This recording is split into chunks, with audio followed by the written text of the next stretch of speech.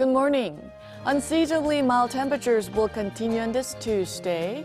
Daily highs here in the capital could hike up to 7 degrees Celsius this afternoon, and that's 5 to 6 degrees higher than the seasonal norms.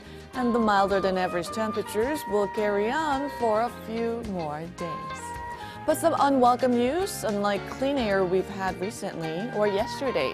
Western parts of the country could be covered in a haze of pollution, while the regions in the east will be under dry weather alerts, with a warning in place for parts of Gangwon-do Province. So wash your hands frequently with soap and be sure to drink plenty of water.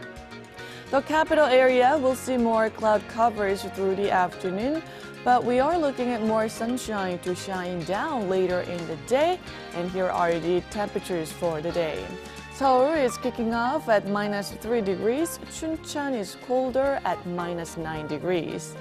Daily highs will range between 6 to 11 degrees Celsius this afternoon, topping out at 7 degrees here in Seoul, while many southern provinces will see highs in the double digits. That's Korea for you, and here's the international weather for viewers around the world.